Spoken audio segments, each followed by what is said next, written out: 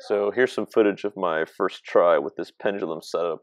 All I did was cut the top off of this water bottle and drill a 2 mm hole in the cap, and then you just fill it with whatever paint and let it swing.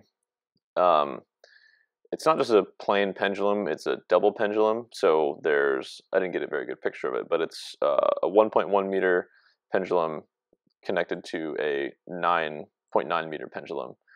And at first I just used tempera paint and it was too thick, so it didn't run. So then I did half water, half tempera paint, and it made a huge mess. Then I made it 2-to-1 tempera to water, and you can see it still sort of slopped around a little bit. This one here is 5-to-1, and it's still gluing together too much.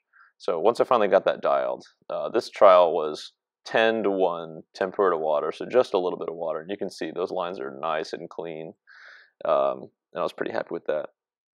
I ended up having to add a little bit of weight onto my pendulum, which you can see there, because as the paint runs out of the container, it loses weight, and so there's not as much momentum in the system, and it doesn't keep swinging for very long. Even this, I didn't have enough. This is only 50 grams. Eventually, I went up to having 200 grams on there because I had so much paint in there that it was still running out, and it had run out of momentum. I didn't want to just dump all the paint in the bottom there.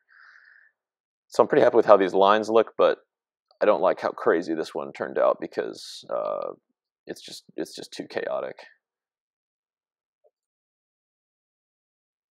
So this is the same mix of 10-to-1 tempera to water, and I moved all the weight to the very bottom of the bob, so that's 200 grams, because I was trying to lower the center of gravity because it's not moving in a very stable way.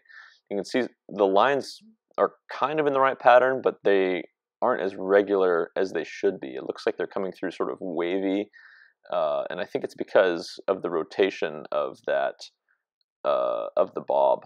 And I'm not sure what to do to correct that. So I tried lowering the center of gravity to make it more stable, but you can still see the lines aren't laying right where you think they should, and some are too close together and some are too far apart. I'm still working on that.